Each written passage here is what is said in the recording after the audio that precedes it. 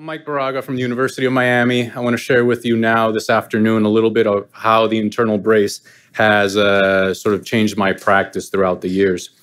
And when I think about all the different innovations that we've seen, not only in sports medicine, but across orthopedics, I think the internal brace has really been one of those, not only implants, but techniques that has really revolutionized how we're able to take care of patients. And again, not only within sports medicine, but also across orthopedics in general, whether it's the innovations in the management of lateral ankle instability, getting our throwing athletes back faster and return to sport, the reinvention of the ACL repair. The internal brace has really allowed us to provide stronger time zero fixation for our patients, while at the same time allowing us early mobilization in a safer way where we can really help get our patients better outcomes.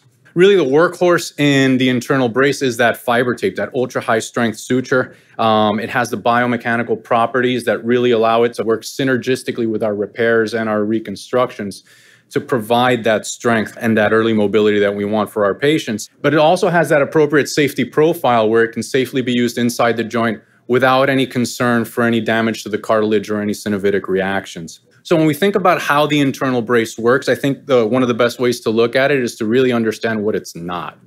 And it's not an artificial ligament. This is not meant to substitute your reconstruction or your repair. It's meant to reinforce it and work synergistically with it. And with that said, there's no stress shielding. Again, you're not trying to make this replace that ligament. It's really there to allow physiologic loading of your repair or your reconstruction while still protecting it from supraphysiologic loads. And because we're not over-constraining, we're not trying to slam this down as hard as we can, that over-constraint does not happen, so our patients are preserving their range of motion as well, and we can get to it early on so we can get them better outcomes. I think we do have to pause on this study to really understand the benefits of the internal brace. And this was a great study looking biomechanically at the effects of an independent internal brace augmentation of small and regular diameter soft tissue all inside ACL reconstruction grafts. And these grafts were tested under cyclic loading conditions, simulating both early and late rehabilitation. And what was found comparing grafts with and without an internal brace augmentation is that the internal brace augmented grafts or reinforced grafts had a decrease in dynamic elongation compared to the non-reinforced grafts and an increase in the ultimate load to failure. So we're really making our grafts stronger, we're protecting them throughout, and this effect was seen larger in the smaller diameter grafts, so really helping us protect maybe those hamstring grafts that may not be the size that our patient give us. Well, we can really reinforce them well with this. If you look at the hysteresis curves here, you can really appreciate what the internal brace really does. And it's not the internal brace working alone. If you see the curves in the black lines, those are the grafts acting alone without an internal brace. And you can see the amount of elongation that occurs as the loads are applied through the grafts, where you have 3 and 5 millimeters, 5.5 millimeters of elongation and stretch of that graft before the graft starts seeing some force. The two vertical lines at 4 and 6 represent the tapes alone without any graft being pulled tension. So when you look at the blue lines, that's the combination of the grafts with the internal brace tape. So what you can see is that it's not the tapes acting alone. They're not acting there to over-constrain or take over. They're really working synergistically in this construct to bring that graft more into that native ACL functional zone that you can see here on this graph. So you're going to hear a little bit about ACL repair techniques as well as collateral ligament reconstructions a little bit later, so I'm not going to go too much into that, but I think what we need to note, especially for ACL reconstructions, is that that internal brace in this setting really provides multiple modes of protection for our grafts. And they protect against creep and stretch in the graft during lower loading conditions. They can protect against tearing by increasing the ultimate load to failure. They protect against graft tunnel slippage and improve biomechanics, as you saw in the earlier study. Clinical studies have shown also improved patient-reported outcome scores, less pain, and earlier return to function and activity compared to non-augmented grafts. And if you thought this was only for soft tissue grafts, it's also been shown to improve the biomechanics of the BTB grafts as well for our ACL reconstruction. So it really can be used across the board.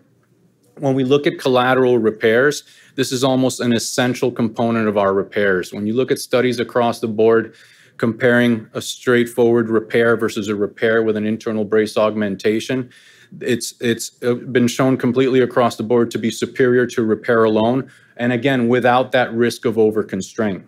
So I was asked to sort of provide an algorithm of when to consider an internal brace. And this can really sometimes get complex if you start thinking about what injury am I facing? Is it an ACL, a corner? Is it combined? Am I repairing? Am I reconstructing?